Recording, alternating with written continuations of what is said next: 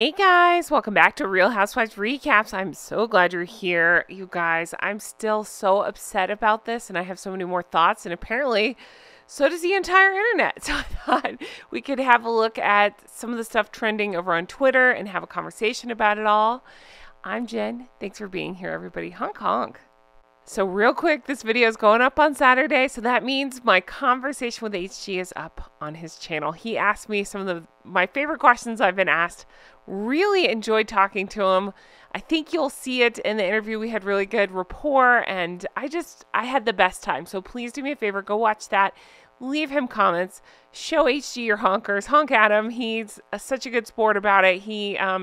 You'll see on Sunday he sat down for my interview, so I'm excited for that as well. But please do go watch this and leave him comments because I really want this video to get big. I just had the best time with this. Thank you in advance. Now let's get into this. Oh, you guys, I know you know, but let's get outraged together. Those dicks couldn't even stay for the ceremony. I'm sorry, I'm just really feisty. I'm caffeinated and feisty today, so buckle up. They couldn't even stay for the whole ceremony. They came in, made it about themselves, immediately took off. Hey, maybe that's their gift to everybody else in the room. I want to give a shout out to, it looks like, I don't know who this person is. It's Brea_me for sharing the video, and then the official office of CB for bringing it to my attention. So let's take a look and watch. I'm not going to talk through it so you can hear the reactions as they get up and make their grand exit. Look at us. We're here to make this whole thing about ourselves and then leave. Tacky, disgusting disgraces. I hope you're proud of yourselves, ESPN. This is who you gave the award to. Everybody's pointing to you. You got to do it. Somebody pass this microphone down to her.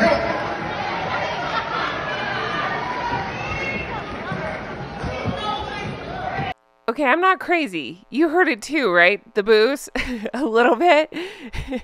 Look at the finger pointing. I don't know. It feels like they're getting a thumbs down, and definitely some boos going on there. And beyond that, it was just like people watching them make asses of themselves and just walking out and almost to silence. It's just, so full of themselves. Look at us. It's all about us. An award for bravery, but we can't be brave enough to sit through the awards show. They are tacky and awful people.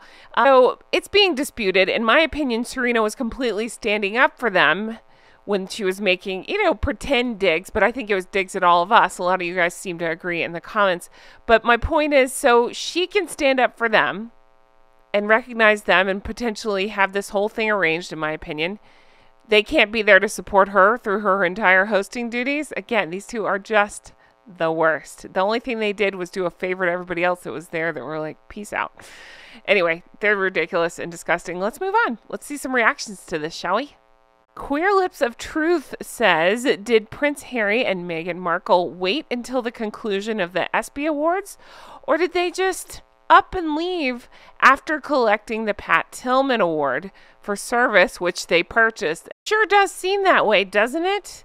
Imagine a couple so wrapped up in their own self-importance, they couldn't even muster the basic courtesy to stay through the actual ceremony. They received an accolade they clearly didn't earn, promptly stood up and walked out, ignoring the rest of the event and the people present. The blatant display of selfishness, of rudeness, it not only highlights their disregard for others, but also underscores their inability to appreciate or respect the significance of this occasion. And it shits on their peers too, right? They're not peers. These people in this auditorium have actually achieved stuff. What am I thinking? Their actions reveal just a deeply ingrained sense of entitlement and a basic lack of decency. It just shows off their true character in the most unmistakable way. And also a shout out to Queer Lips of Truth because this one made me laugh. Have you seen this picture? Let's look at it closely first and then we'll read what Queer Lips of Truth wrote. Hey, look at that. It's almost like she knew she wasn't allowed to get on stage, so she's going to milk that moment for everything it's worth and look toward the camera while she does. Yeah. has no balls, had this miserable pout the entire time. I don't feel sorry for him, mind you, because he's disgusting, but but it is funny, and enjoy the hell of your own making, dude. You deserve it. Okay, so Queer Lips of Truth says, we have a visual representation of the state of the marriage and life of Prince Harry and Meghan Markle. This photo from the Pat Tillman ESPYs yesterday proves that Harry wants out. He is miserable. But Madame Laclaus, that's a great name, ain't letting go. Thanks at Sage1411 for this. Yeah, it's not looking good. Many of you pointed out, I was just so angry when I watched it. I didn't even talk about it, but no kiss when he went to go take that award, anything like that.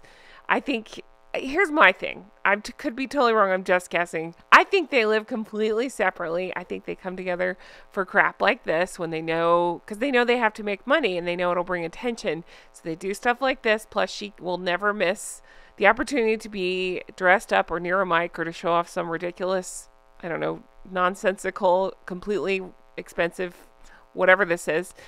And yeah, I think it's been over for a while. It's just my guess. I have no idea. I'm just guessing here. All right, this one was shared by Prince and Princess of Wales account. It says, I'm not posting these for any reason whatsoever. So in case you're like, what is this? This is Venus Williams, of course, Serena's sister. And yeah, that was the side eye she gave Harry and Meghan, Harold and fraud, if you will. So I'm right there with her. I think she's all of us in that moment. That's how I felt as well.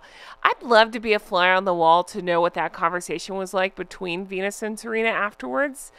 I'm still thinking Serena is firmly in camp Sussex after that nonsensical, stuff she was saying beforehand. But I don't know, based on this face, maybe Venus is on our side of this. Okay, so the original poster here, I apologize. I love his post. I never can say his name right. You can see here, he says, the truth is, I stand here not as Prince Harry. No, you're a moronic ginger man-child in the hands of a pathologically cheesy grifter who can't help writing nauseously embarrassing word salads for you while you stock up on awards you don't deserve, you fraudulent old ham. Is that not so beautifully said? To which Take R. Kelly, Give Us Back Tupac, says, the irony that he doesn't understand that he'd not be getting that award if he wasn't Prince Harry. Ding, ding, ding. Exactly that. It is just wherein the hypocrisy lies and continues. And it just makes, I know, I'm banging my head against the wall, but I know you guys are feeling it too. So that's why I'm extra feisty in this episode. I really am.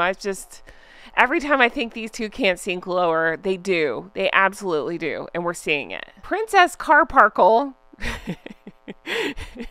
shared this. Meghan Markle or ironing board? I'll just let you do with that what you want, but that's pretty darn good. Look at the pictures. They're not wrong. I mean, so I mentioned before, and I tweeted out that I thought it looked like a lobster bib, but she didn't wear a shirt under. I know I shouldn't laugh at my own jokes, but she didn't wear a shirt underneath it, and a lot of you responded very positively to that. And I would like to shout out Miss Panda 007. Thank you for this. She always makes me the best memes. She made this one. And I was like, oh, perfect. I should not be laughing this hard at this, but I am. Thank you, Miss Panda. You're wonderful. She always makes me the goose and gosling memes that I love so much. And yeah, there you go. There's the lobster bib. Too funny. This was shared by Royally Sage, and it says, everyone's faces. No one looks impressed. And I say, I didn't even notice that. I was so busy looking at the alarmingly bald, right? Isn't that what he called William, Prince William, in his silly book Spare? He talked about William being alarmingly bald, and I'd say, William looks good. What you got going on? Bozo, right? I usually reserve that name for Boozy, but it kind of fits here too. But it is funny to see everybody's faces around them. Yeah, they're right. Nobody looks impressed, and could you blame them? All right, friend of the show, Meghan Markle parody Queen of Memes 80 posted this. No matter the road ahead, we're here for you. We will leave no one behind. Bunker Harry with a clown emoji. I mean, can you imagine someone who loudly is proclaiming, leave no one behind, as if they're a beacon of compassion and unity? But yet they've both deliberately estranged themselves from their own families, severing ties without a second thought. It's incredible, the hypocrisy with these two. And shout out to Meghan's Towel, that's such a great name, for this. Hashtag SimpAlert. Imagine Bunker Harry buying the Pat Tillman Award with funds from his bogus charity, Archwell, then wearing his elevator shoes. You know what we're talking about because he's been wearing these shoes that make him a few inches taller, to upstage the real war heroes. This douche was reciting a speech straight from inspirational quotes for Mother's Day by unknown F.O. Harry. All right, I would like to remind you all of this. Prince and Princess of Wales account points out, back to our normal programming with popcorn emojis. Prince Harry's deleted texts will be explained in privacy case, and it will destroy him. Thank you for reminding us all. That's what we need to focus on. Now that this shit show, well, it's not over, but you know what I mean? Now that the ESPYs have passed, we need to be talking about this. That destroying evidence thing, because it's going to be big, I think. We're going to end it on some funny ones, and then I have some Prince William goodness to show you. Okay, Lean Meme Machine. You know I love their stuff. Definitely make sure you're subscribed if you haven't already. They are over on Twitter. It's Meghan Narcissus. Sorry, it's just these letters are tiny. That's why I always struggle with it. 1. So it's MEGHANARCISS 1. Okay, Lean Meme Machine with this one. I'm saving her best one for last, but this one says hashtag Megan's mic, hashtag the Megsies. And we have this. This is for my wife. I cannot do that accent, but just look at everything about this picture. It just makes me laugh. And then you guys, we have this one. Congratulations, Harry. H-A-I-R-Y. This picture, and it says ESPYs Extra Spare Prince Yucky. My personal favorite. You're not ready for this one because I wasn't when I saw it. You ready?